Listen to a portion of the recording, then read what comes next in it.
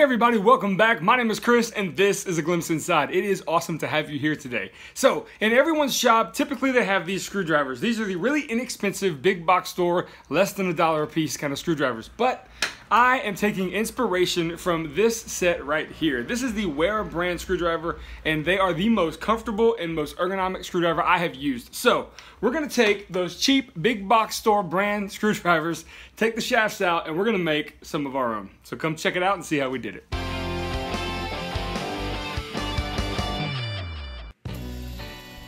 This project starts right here below my workbench at the scrap bin pile I have. I go ahead and pick out about 3 different kinds. I'm gonna make 4 different screwdrivers.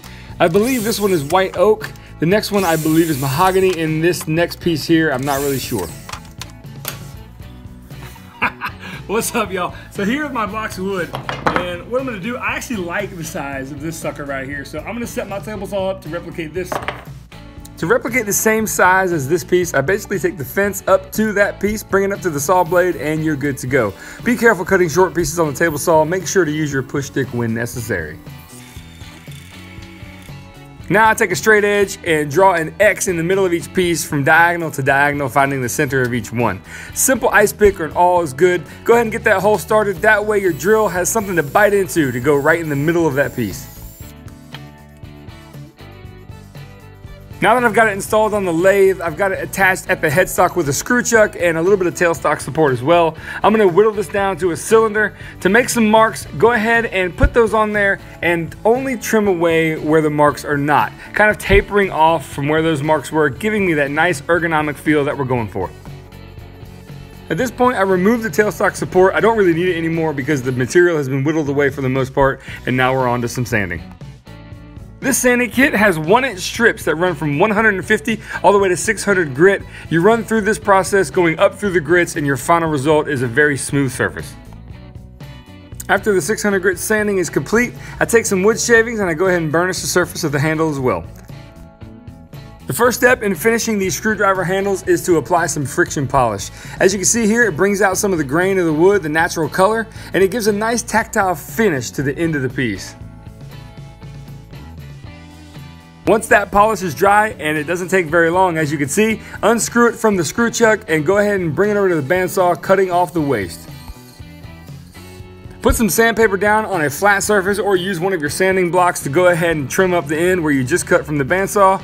Also, I like to take a piece of 400 grit and go ahead and break the edges on the piece that was attached to the screw chuck. As you can see here, I'm installing a piece of blue tape around this drill bit, giving me a reference mark to make sure I don't drill too far down into the handle. This drill bit also is 1/2 millimeter smaller than the actual diameter of the screwdriver itself. The reason being is that you get a really nice friction fit, even though we're going to use epoxy when you install the screwdriver into the handle. At this point, you want to take the screwdriver that you had from the big box store, install it into a vise in about 20 swings of a hammer, and that plastic piece comes right off. To give this metal a matte finish and to kind of clean it up, I install it into a drill and spin it onto some 180 grit sandpaper. I simply join some 2-part epoxy here. This is the method of choice when you want to put a tool to a handle, at least in my book. It works really well, and I've never had one separate using it. At this point, at the vise, I go ahead and take the screwdriver shaft, I clamp it up into some old rags so I don't mar the surface, take that freshly epoxied handle, and go ahead and install it using a dead blow. A mallet would work too. As you can see here, there's a little bit of squeeze out, but that's what you want. That means you're gonna get a nice, tight bond. At this point, I would like to take a moment to send my sincerest thanks to those of you that support us on Patreon. It is absolutely incredible that you guys have taken time out of your day to go to Patreon and join our cause. It means the world to us, and my wife and I and kids, we're quite blown away about the support that we've gotten so far. So if you want to help support the show, there's a link down below to our Patreon page. But again, no obligation whatsoever. Your viewership is enough for us, and we very much appreciate the support thus far. You guys rock. Thank you so much. As I finish up with the friction polish, the last stage in the finishing is to go ahead and put a little bit of paste wax on a shop towel and spin these thusly like you see here, chucked up in a drill. Well, there you go, guys. A quick, simple project in the books. We really like how they turned out. If you'd like a chance to win one of these, stay tuned. Just in a second, you're going to find out how.